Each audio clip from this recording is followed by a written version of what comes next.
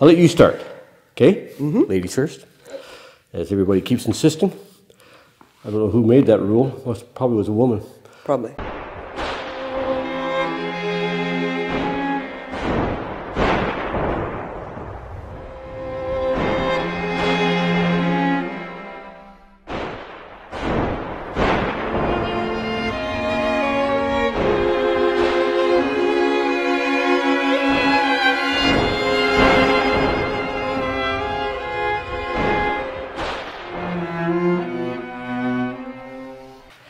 My name is Mavourneen Varcoe-Ryan, and I play the part of Madge in the games Afoot. My name is Jan Schmitz, and I play the role of Felix Geisel in the games Afoot. I've had a fair bit of experience with raps in particular. I've done some directing, and I've done some acting. I've been on and off the stage, and I have a little bit of experience in film as well. I've been doing this kind of stuff for a while. That's it? That's it. You can brag a bit if you like. Yeah, it's okay. Okay. I have no real formal training in acting or in theater. My only real experience with acting has been with Winding Rivers Arts and Performance Society.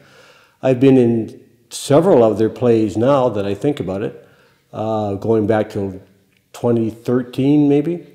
Mostly small roles, bit parts. I did have the role of Alfred P. Doolittle in My Fair Lady, which was interesting to say the least, but I'm enjoying... If I may interject, you did a fantastic job in My Fair Lady as Doolittle. Thank you, I guess. You don't have to say that, but thank you anyways. Mavourneen directed it, so she would know. So yes, that's been all my experience in kind of acting. So playing the part of Madge has been a little bit challenging. She is different than me, for sure. She's quite dramatic, and I think that her endearing qualities might be how much she loves her husband, played by Jan, and she's very dramatic, always the actress. And I think there's something underlying there in a backstory that I'm still trying to figure out. As we've still got a couple of weeks, I'm going to figure it out and see what her backstory might be. And I think that one of her least redeeming features is that she likes to hit her husband. Her husband might agree. My character, Felix Geisel, is a veteran of the stage. This takes place in the 1930s. He and his wife, Madge, who he's devoted to, are both veterans of the stage, probably with a lot of Shakespearean background. They tend to start quoting Shakespeare out of the blue. Felix is described by the author as histrionic and arch in a Lionel Barrymore sort of way. But I don't play him that way because I don't really know what histrionic means. But the character is quick, he's sharp, he's got lots of one-liners, he's a bit over the top because of his long years of acting on stage. But throughout the play, his confidence and cockiness takes a bit of a beating as things start unwinding less than his control and his comfort zone likes. I am a little challenged in developing Madge because I'm not too sure what her underlying deal is. And anyway, I'm really enjoying it. It's a really good challenge to have, and I'm getting there, figuring her out. Yeah, Felix is actually, in some ways, he's quite a bit like me personally. He's a bit of a smart ass and got the one-liners going and going for the laugh all the time. But the main challenge has been just learning the lines and knowing where to move, when to move, what to say, how to say it, which I guess most actors go through. But this play particularly, there's a lot of physicality involved in, so there's a lot of movement and a lot of stuff going on while lines are being said, which I find interesting and challenging. You have a lot more of that than I do, and yes, it is challenging. Yeah. I've had so much fun working with this cast and crew so far, to date. We know that this script is funny when, after we have been rehearsing it for weeks already, we know the lines and we know they're coming, and we're still laughing our heads off. So it's really easy to have so much fun with it. So I'm really having a lot of fun, and there's a nice variation of experience with this cast. Some people have not done any theater before, some have done quite a bit of theater, and so being a part of the learning experience for others is really rewarding. So there's that. Yes, as Mavourneen said, this has been probably the funniest thing I've done for a long time. It is a funny play. As I said, my character has a lot of good one-liners, but so does everybody else in the play. Everybody's got something funny and witty to say, and every time they say it, we know it's coming, as Mavourneen said, but we laugh anyways, probably because it's delivered differently than the last time it was done, as we're learning the play. But as I said, this is the moving around and trying to remember where you're supposed to be when and what you're supposed to say at what time is probably the biggest challenge, but the biggest fun of it has been with this crew.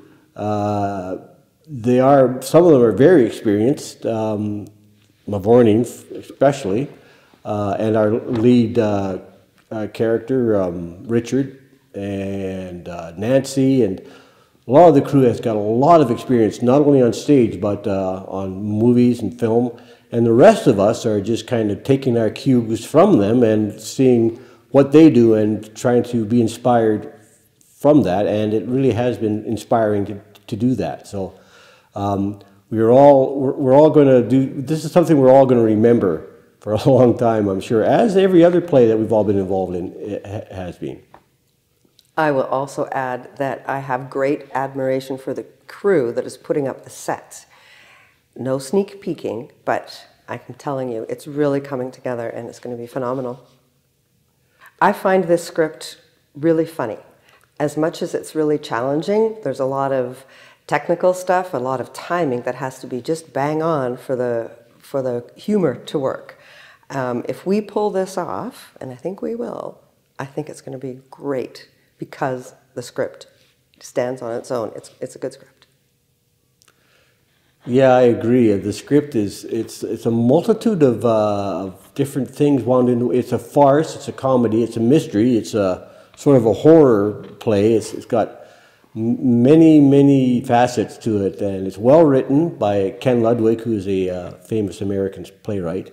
And yeah, it's interesting. At least as I look deeper into it, I'm learning more about what the characters are like, what the time frame must have been like, and it's a learning experience and a lot of fun.